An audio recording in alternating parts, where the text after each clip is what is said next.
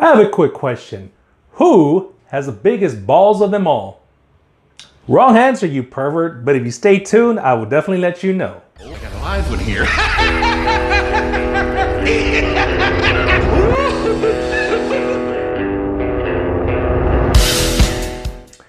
Welcome back, guys, and as always, thank you for tuning in, thank you for watching.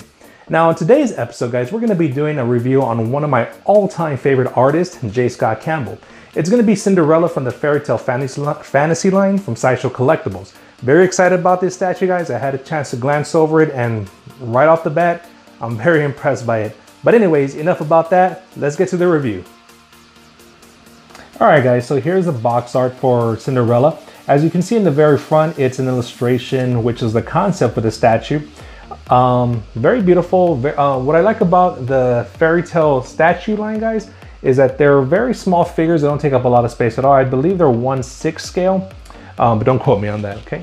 So obviously the front of the box here shows Cinderella. There's a clock tower in the back, some little magical fairy dust, whatever, as you can see right there. Side of the box is just an emblem. And the back of the box actually shows the pumpkin carriage, kind of like a silhouette in a way, outline of it, side art there. And the top is J Scott Campbell, Fairytale Fantasy, Cinderella. Okay, very beautiful box. All right, let's get to the statue.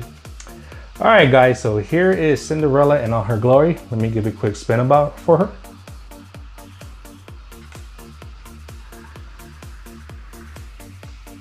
All right, so let's start off with the exclusive, guys. So the exclusive for Cinderella here is just this metal art print. Okay, now what I really like about this is it actually shows the artwork, which translates from this to this. Now, obviously it's not 100% accurate, but overall I think they did a pretty damn good job of it, okay? So let's start off with the base. Now, I'll be honest, guys, I was not paying attention when this statue came out because I did not know the base here is actually a glass base, okay? Actually, it's a mirror base, okay? On the mirror itself, surrounding the edges, you know, there's some etching in there, some artwork, okay? On the rim of the base here, there's the pumpkins, more of the etching, some roses, flowers, pumpkins, and it rotates between pumpkins and flowers, okay? Going up to the actual statue itself, guys, one thing I will say right off the bat, which I'm kind of disappointed about, is no glass slippers. Yeah, her shoes are just kind of a gray heel. Now it's funny because the actual heel of her heels is they do look like they went for that clear look. Okay, moving up to the outfit. Now again, when I first saw this statue, guys, I was just curious, like, why would they make it with all these holes? You know, I understand the concept of it, but I was just like, why wouldn't they just have the entire gown? Then I thought about it a little bit more. Imagine if this was complete, just a whole gown. So you'd be paying for a statue with just a whole gown and just the top of her showing. Which would be a disservice to J Scott Campbell and his artwork, guys, because if you don't know, J Scott Campbell makes his females very beautiful, very alluring, very lovely, okay, as we can see here, okay? So yeah, I mean, it serves two purposes. One, so you can see, you know, into her, see her legs, her butt, okay, the panties she's wearing, but also because it's that moment of the scene when she actually gets her gown with the magic powers, and that's what these are, guys. I don't know what to call them. I'm just gonna call them a magic dust. Okay, and the magic dust is surrounding her, it's swirling her, there's movement, there's motion with the dust, you know, it's turning that pumpkin into her dress, okay? And it's in the midst of it, okay?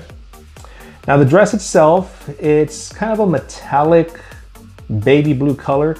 There's a lot of different elements in here, like splatters of darker blue, some white outlining, and, you know, from first glance, guys, kind of looks like a mess, but you have to understand too that this is in the middle of the magic, okay, the scene. And if we can always go back to this metal art print, and in the metal art print you can see the different whites kind of enveloping the dress, her, surrounding her, etc.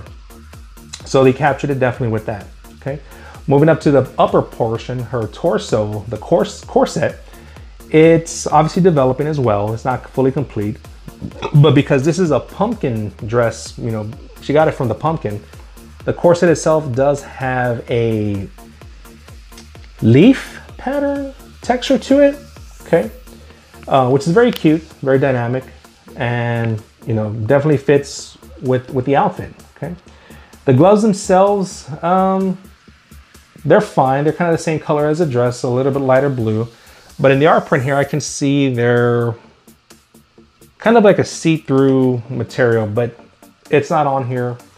But again, like the heels, it's not really it's not a deal killer for me, guys. Okay, moving up to her portrait, very beautiful, very iconic J Scott Campbell style. Eyes are closed. She has her eyeshadow, the makeup, eyeliner, lipstick. Eyes closed, smiling. So, you know, it shows that she's very happy. She's gonna ready to go have a good time at the ball, meet her Prince Charming. Okay, but yeah, I mean, that's pretty much the statue, guys. Overall rating for me, I would give it not a perfect score. I'd probably give it a 9.6 though. The only things that I really wish they would have done better was obviously the heels, fully clear. Her arms here, the gloves, maybe more see-through. But the price was great, and I actually love that these are small. Okay, they don't take a lot of room. And honestly, guys, I love the Fairytale Fantasy line. I actually have all of them. I'll be doing reviews on them. Okay, but yeah, that's my overall rating on Cinderella here. Quick tidbit, guys, if you do get her, okay, I'm just going to show you. Want to be very careful because her torso here is one piece. Okay, let me get this for you. There it is. Okay.